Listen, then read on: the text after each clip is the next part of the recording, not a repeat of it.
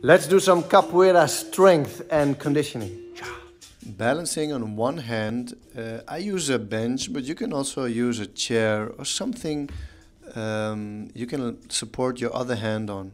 Now, I was just playing around with this, but it really focuses on one hand strength. Of course, do both sides. Here I just do one, but you get the idea. Now, the next exercise is an intermediate exercise, first on your head and then you go under the bench. Of course, you could use a chair or anything that you could go under and over with.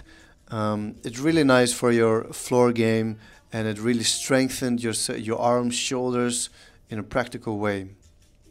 Now, this next exercise also intermediate, but you have to have the catechin really down and now here I'm warming up. I feel a little bit wobbly still, but the thing is you want to control it when you land and always, and also the top towards the landing is nice if you can control that. What really helps me is to focus on my legs and what they do when I land into my catechin. Now another really common way of this is to keep your legs joined together.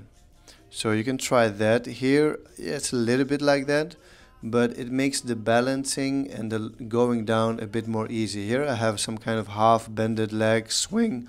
This kind of came natural. And if you don't have a bench or a chair that you could go over, just find a rope of something you just see on the floor and just go over that. Just imagine yourself going over something about 30 centimeters high, and there you go.